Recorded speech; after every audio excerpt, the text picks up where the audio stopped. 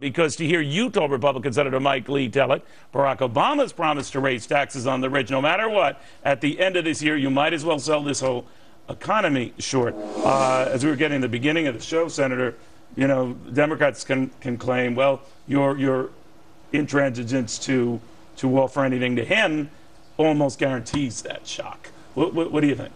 Well, first of all, we've got a lot of Democrats who, in the last 2 years, have voted to extend the tax cuts. We've had for all. We've had as not recently a lot, as maybe like half a dozen. 40 who voted 2 years ago to do that. Well, now 40 Democrats in the Senate who voted 2 years ago to extend all of the tax cuts. How many now do you think? Well, it's hard to count, but you've got, for example, Dick Durbin from Illinois, the Democratic whip in the Senate, who a month ago today told Politico, you know, I think maybe what we ought to look at is a short-term extension of a few months. So he told me that at I think it was the vice presidential debate in Kentucky. Is it your sense, though, that there is a way, or all of this is just posturing? I mean, that the two sides are just sort of like, you know, warily looking at each other, but that there is already this move afoot among some of your colleagues to cement a deal and just push the button once either of these guys win? Well, yeah, I think there is posturing on both sides. I think it's interesting that the president came out with this. In some ways, I think it helps sharpen the debate as we approach this election, because we've got a very clear choice to make. Mitt Romney doesn't want taxes to go up. President Obama does. And we have to remember, Neil, that this tax increase, while it's pitched to people as a supposed tax increase just on the wealthy, it's not the wealthy that we're concerned about. It's the people who are going to be at the receiving end of this. It's no, but Senator, going to lose their jobs, who's going to lose wages as a result. It's all the PR game. It sounds silly to say this, but you know Washington, and it's going to be pitched by the president and his cohorts saying, look, we had a deal. They sacrificed tax rates that would have stayed low or stayed where they are for 98% of Americans, or blah, blah, blah, for the sake of the great Poupon 2%. That's how they're going to pitch it, and that you torpedoed, not you specifically, but Republicans torpedoed a deal that was easily workable if they just budged on the 2%.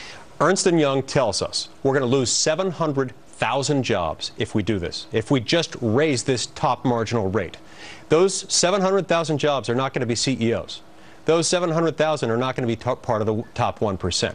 They're going to be... if you just raise the rich. You just raise the rich, you're going to lose 700,000 jobs. Now, predictably, those jobs are not going to come out of the top 1%. Those jobs are going to come from people who are living paycheck to paycheck. But here's what gets me going to the Washington Post story. It seems that the president is saying, I don't care what this bipartisan panel secretly comes up with or openly comes up with.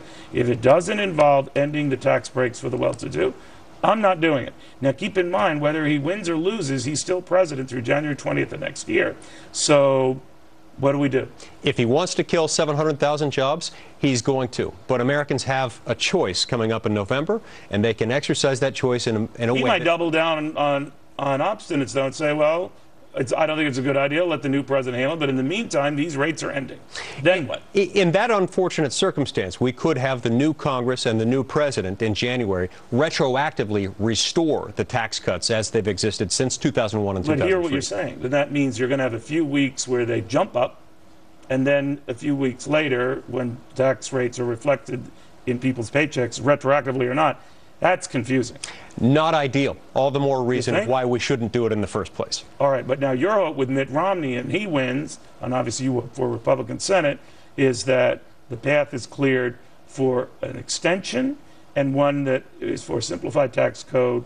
They battle out next year, right? They battle out next year, extending it temporarily so that we can iron out a more comprehensive tax reform plan, one that lowers the rates while consolidating loopholes.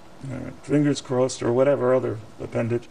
Senator, thank you very, very much. Good seeing you.